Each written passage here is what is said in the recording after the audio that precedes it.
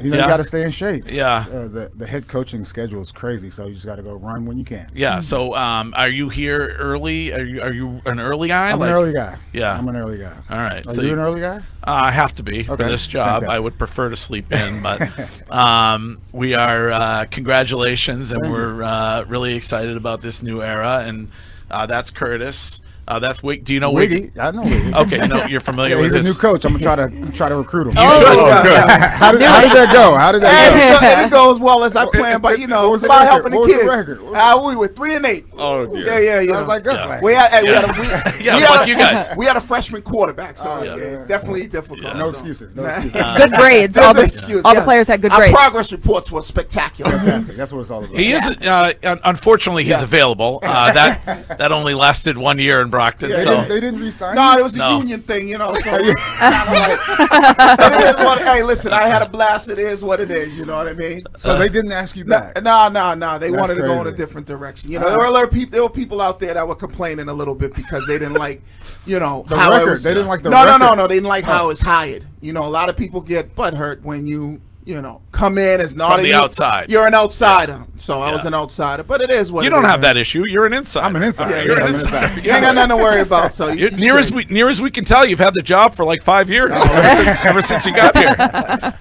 How's it? Have you moved it now? Did you take Bill's office or did you want? I've not moved. Honestly, I've just been trying to get the staff together. Yeah, that's the biggest lift right now, and I'll get there at some point. I think there's a lot of interest in kind of how it will work for you when it comes to the relationship with Robert Kraft and Jonathan, and is when it comes to hiring, is that all you? Is that when it comes to you picking your staff? It's all me. Okay. It's all me at this point. I would say not all me. Also, Matt Groh, Elliot, they're really helping out. So yeah, that's good. I don't know who you can or can't talk about, but sounds like go ahead, fire away. Give me some Nick Cayley. Nick Cayley coming in for an interview. Absolutely confirmed. Yeah. Next. Okay. Wes Welker. Not confirming that one. Not confirming Wes Welker. Come on, keep them going. No, keep them going. Do you have like an interview question? I mean, do you ask these guys where they see themselves in 10 years? Nah. Honestly, these interviews, we're just starting the process, so it's to see, they've all been Zooms so far. Yeah. We're going to bring in people this week. At the same time, like, you want to hire people that you like and that are good at their job. So yeah, the Zoom interviews are more, philosophical questions, not really X's and O's. Then when they come in here, that's when the X's and O's get going. What's the status when it comes to Steve Belichick and Brian? I guess those guys, they've been offered the opportunity to stay. Confirmed. Yeah. Or unconfirmed. And have you heard? I was afraid you haven't used the word collaboration and evaluation yet. So there you go. Just try to collaborate. We're evaluating and collaborating. Yep, that was the word. I mean, you would like for both those guys to stay? You know what? We have a great relationship. They have the option to stay. They have the option also to go with their father if they would like to. So, still kind of going through it. I have a good relationship with both of them. They're great coaches. We'll see what happens. How was it relationship-wise? Does anyone else ask questions? Or is it just you? Yeah. This is my first time here. Yeah, no, everybody does. I'm Courtney too, by the way. We stopped the introductions after Wiggy. That's the problem. Yeah, that's the problem. He's the quarterback, so we wait. Yes, we wait. We wait for the nod. Ask the ball to Courtney. I just wanted to ask how it was looking at things. A lot of times we look at stuff from the outside. We're not here. You are here. And so, we're here today. But how was it the last year you and Bill? Was because I could see that being an awkward situation. Honestly, it was fine. In my opinion, it was fine. Just was focusing on the defense. A lot of the defensive players also play special teams, so we always try to talk together. But it is what it is. Coach and I have a good relationship, but right now I'm just focused on this staff. Okay.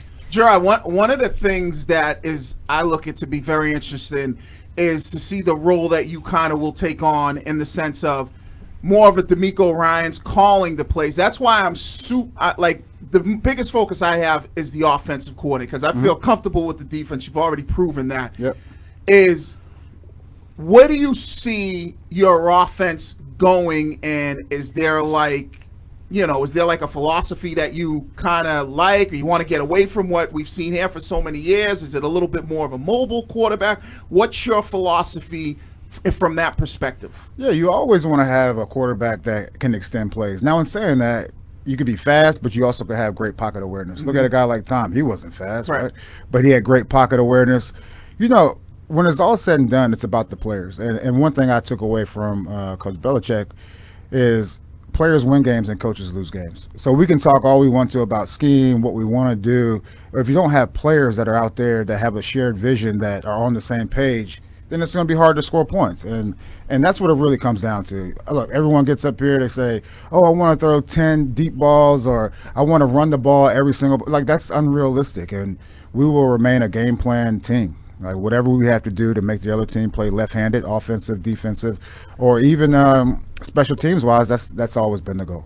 A lot of times last season we talked about the leadership in the locker room, and it seemed like there was a lack when it came to players and leaders. And I liked what you had to say in your introductory press conference about treating leadership like a garden, making sure to grow those players into leaders. When you look around this locker room, the guys that you have right now, are they present? Are they here? And who in your mind is the biggest leader? Look, we have a lot of guys, I would say, for a long time. I'm not sure what Slater's going to do, but for a long time, he's been a great leader in that locker room. We have leaders defensively. We have Wise. We have Bentley. You look at the offensive side of the ball, you know, however you want to slice it, look, whoever the quarterback is, and you know this too as, you know, being a coach, the quarterback has to have some type of leadership ability. And hopefully, you know, we can get to that point where, you know, David Andrews, great leader on the offensive side of the ball as well. Hunter Henry, great leader on the offensive side of the ball. But what I will say is, it's hard to lead through tough times, and that's when you really start to see people change. You really start to see the attitudes change, people getting in small huddles and things like that. And that's when people are looking for a leader, right? When everything is not going right, they're looking for a leader. When you're winning games, it's easy. Like, come on, guys, family on three, 1, 2, 3, family. and then you go on a 6-game losing streak, and you're like, you know, like, forget it. Yeah, I'm not, dysfunctional. Yeah, exactly. Exactly. That was last year. So did Mac Jones struggle when it came to that leadership role? Well, I'm not saying that. What I will say is, you know, when I think about Mac, he obviously has talent. And once again, we're in the evaluation phase. I will say with that, you know, the confidence of a player is very fragile, especially these players now. Like, I'm an old man or something like that. But confidence goes a long way. And honestly, as I continue to evaluate, as we continue to evaluate as a coaching staff, like, we'll see. But you know, these guys can play football. Like, they're here for a reason. It's not like, you know, it's not like we went over, you know, to Brockton High School and just pulled some people over here, right? These guys are players, and at the end of the day, there has to be a shared vision. There has to be, you know, the players have to really feel like they are being heard. They have to feel like they have some stake in the game plan. So if it doesn't go right, you know, the accountability piece starts to show up. If you just throw some pages that are, you know, here, this is what we're doing this week, not saying that's what we've done, but defensively, we've always tried to take the input of the players. And they're on the field. I always tell those guys, hey, once you cross the white line, like, it's yours. Here are the keys to the defense. And I say, you know, every week, you know, there's a canvas, a blank canvas. I'm like, I don't care what picture you paint, just don't paint off the canvas. And that's when we have a problem, if you get off the canvas. And so many times, I would say, whether fans or media, they just think it's, you know, it's so pre-planned out that things don't change on the field. And my thing is, look, this is what they're trying to do. Everyone's like scouting report, scouting report, but they're also self-scouting.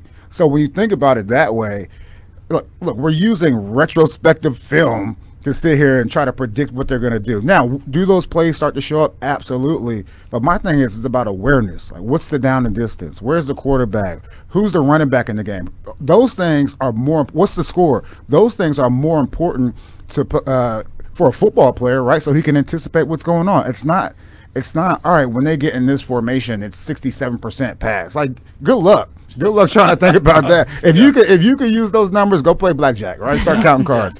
But it's more about awareness and those guys having accountability and the shared vision of the team. So looking back on last season, do you feel like from a coaching staff perspective, you may have let Mac Jones down a little bit when it came to building his confidence? You know, the thing I would say is, you know, if you were to ask Mac Jones, he made mistakes along the way as well. Coaching staff, we made mistakes along the way as well. And I'm not just talking about the offensive coaching staff. One thing about Mac, you know, everybody talks to Mac, special teams, defensive players, offensive players, and we were trying to help him with that confidence. But I think everyone everyone has there's enough blame to go around. Yeah. You know? Yeah. We may have to take a quick break. Are you here for a little bit? If you want me to be. Yeah, we do. We want you on All board. right. This is the first one. It's the first one. And last one until August, right? Yeah. All right. We'll figure it out. All right. Go ahead. Take a quick break. Got to pay the bills. All right. Jerod Mayo is with us. We're at Gillette Stadium. It is Mondays with Mayo. Do you prefer Mondays with Mayo or Mayo Mondays? Let's go Mayo Mondays. Mayo Mondays? Yeah, I think that one's It'll be Mayo Mondays. Can you just do a poll or something? Yeah, we'll put a poll out there. Greg always likes extra mayo. There you go. Greg's a big I prefer mayo. extra mayo. Yeah. Yeah. All right. This got weird. It just got weird. It got weird. Pause. All right. We'll be right back with Jerod Mayo. From the Rubenstein Law Studio.